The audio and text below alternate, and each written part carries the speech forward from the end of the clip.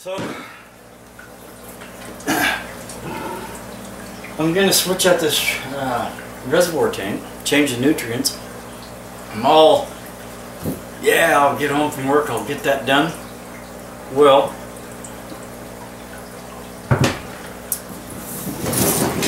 I just discovered I made one of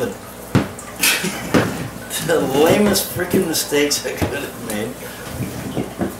I didn't put a damn turnbull in the bottom of my reservoir tank. So I've got no valve to turn to drain it. Everything else is working great. Yeah, go. Yeah. So anyway, you guessed it. I'm siphoning it out through a hole in the floor over there. Yeah, this will be cool. Anyway, I guess I gotta do it, huh? Jeez. Yeah, I don't really want a big gulp of this stuff.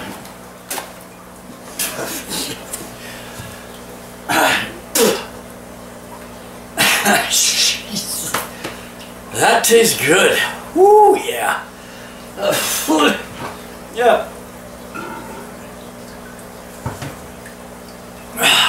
General hydroponic nutrients. They taste like shit.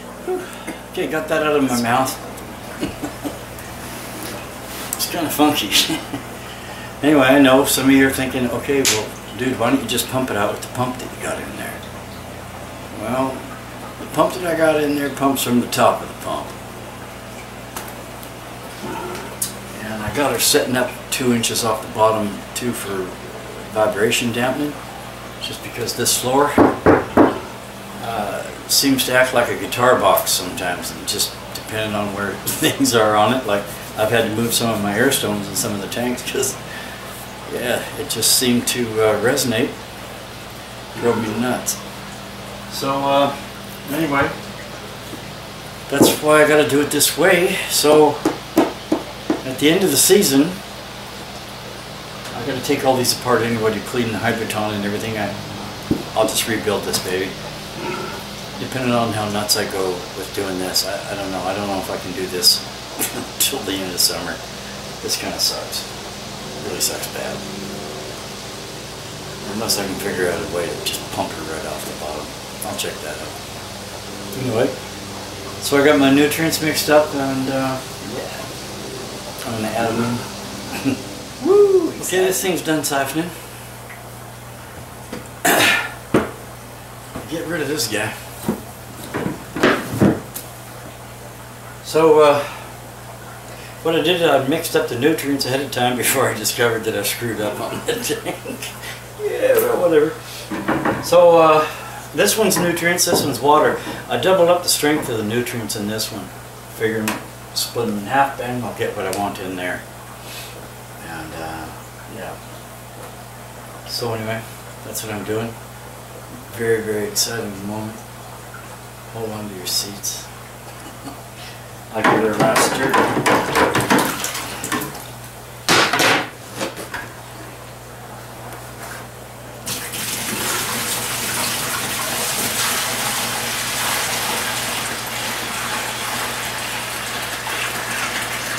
Yeah, I know it's like exciting, right?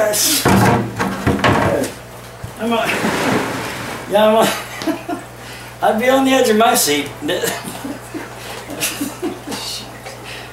Yeah. Bucket number 2. Yeah. Oh, look at her go. There you go. Man. That was like an amazing ride. Okay, maybe not. I was just pouring some notes. But anyway, that's how we do it. What we'll do now is just make sure to check out the TDS. Total dissolved solids. Ooh, that's another thing I learned. That sounds pretty impressive, doesn't it? Yeah, parts per million. And then I'll check the pH and fire it back up, and then we'll be done. So yeah. Okay, yeah. That's it. Got the exciting nutrient pour thing into the reservoir. And now I'm going to double check my parts per million with my little handy dandy Blue Lab parts per million unit here. And at 1,000 parts per million. This thing's really cool. You stick it in, and I don't know if you can see it, but the little diodes here are blinking and popping around. It's pretty cool. Just tells you right away. And gotta check the pH with freshly calibrated pH meter. Another 75 bucks. Yeah. This guy, over 100. And so I'm checking her out here, seeing what this pH says. And boom, she's dropping way down. It'll probably drop out to 4.3. And exactly where it went. 4.2. 4.1. Alright. So that's like way low. Way low. So what I'm going to do is I got some dry pH up in general hydroponics. Really awesome. Man, I like it way better than that liquid stuff. Way better. So what I do is I just take a little bit of nutrient solution there and throw it in there. And it's like, this is not a big measurement or nothing. I'm guessing based on how much it took last week to get her up. So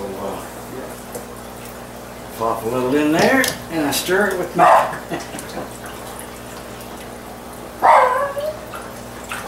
my meter.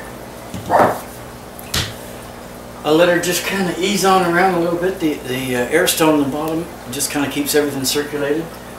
So in a few minutes, it's all kind of in there, balanced, knows what it's doing, and it's all good. And yeah, that's kind of that for that, I think. We'll see. We'll see what the pH is in a couple of minutes. Anyway, yeah. Okay.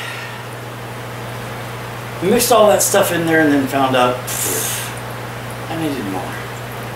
So anyway, that's what I was doing in between, rather than put you through that much excitement, because this does make your heart pound.